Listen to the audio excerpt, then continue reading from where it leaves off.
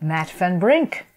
It is a pleasure to welcome you to Cutting Edge Concerts, and you have chosen a very unusual poem, and it's about the piano, and you mentioned that the poet is also a composer. Right. So I wonder if you could tell us a little bit about Only the Piano Can Give Us Our Peace, correct? Yeah, the derivation of the title and the poem, which is in turn the program note, it's all very circular. When I first wrote the piece, it was called Sextet. And it was back in its original 6-person format. And then finally, a friend of mine offered to write some program notes. Martin Kennedy offered to write some program notes. Mm-hmm. And I said, great, that's a great idea. And when I got them, when the program notes finally came back to me, they were in the form of a sestina, a poem. And a sestina is? A sestina is a specific form. It's 6 stanzas long plus a short 7th stanza envoy at the end. It focuses on wordplay and encourages wordplay. The last word in each line is a repeated word. That is to say, the last words in each line keep showing up in the successive stanzas, and then double. They show up twice in each line in the envoy at the end. The title for the piece ends up coming from the last line of the poem, Only the Piano Will Give Us Our Peace. Mm-hmm. And those 6 words that are ending each line are piano, peace, develops, wins, crescendo, and one more that I'm forgetting. And that, of course, influenced you, I assume, in writing the piece. I wish I could say it was true, but the piece was done before the program note came. Oh, how interesting. So that's how it's sort of looping back on itself. Well, tell us about the piece, because that's, after all, what we're going to be hearing. Right. Yeah. This piece is one of those true colors pieces. Well, I call it one of my true colors pieces because I wrote it so quickly. Mm-hmm.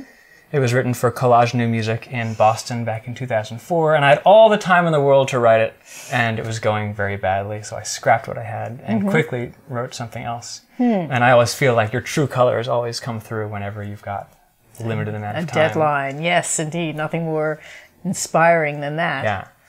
Yeah. So the piece itself ends up being something in sonata form, complete with the first theme, second themes, and key structures. Oh, how interesting. Is it a tonal piece? I would, by definition of tonal, yeah, it's a tonal piece. It starts and ends in C major. The first theme is in C major. The second theme goes into something else. I forget. But then comes back more in C major-ish at the end, just the way a real sonata allegro movement would work. And how do you feel as far as tradition and breaking tradition and learning from the past as opposed to throwing the past out the window? Obviously, the past means a great deal to you. I'm interested. Yeah, I like these. I like the opportunity to try to do something new in an existing form. One of my professors at Indiana University loved to, for my geometry, Professor Douglas Hofstadter, who's a cognitive scientist teaching a geometry class, loved to present proofs of geometric theorems in the forms of sonnets and other poetic forms. So I'm really interested in combining things like that, like a puzzle. And apropos the puzzle and the program notes, is there no relationship then between that? Because it seems like the poem itself is in a very musical form. Right. But the piece was already written when you wrote... Yeah, it just fits. It's almost like an extra sheen of structure and elegance that you can put into this product that the piece is. Well, would you want to read the program notes then before the piece? Does it have any bearing on the piece itself? Does it help the listener understand the piece? No, I don't think it helps the experience of sitting and listening to the piece. I think it's a separate thing that is... informing. It informs it however you like, but I wouldn't read it beforehand. Okay. And as far as things to listen for in the piece beside the C major and the sonata allegro, what other aspects of your true colors are there? The piece is, it's consonant. I know we're talking about key areas and major chords, but every vertical moment is pretty consonant. Usually there's just 7 notes at a time. The chords change kind of quickly in this larger structure, but I think my music is optimistic and fun and consonant all at the same time. In terms of composers in the past who you most admire, it sounds like Haydn, Mozart, you know, in terms of the far distant past, not the recent past.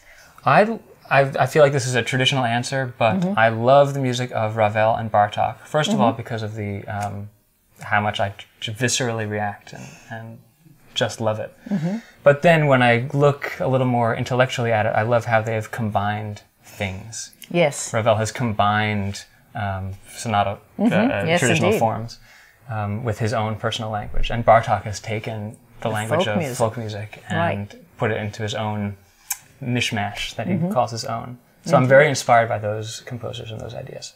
Great. Well, thank you so much. We look forward to hearing your piece. I'm looking forward to it too. Thanks, Victoria. Thanks.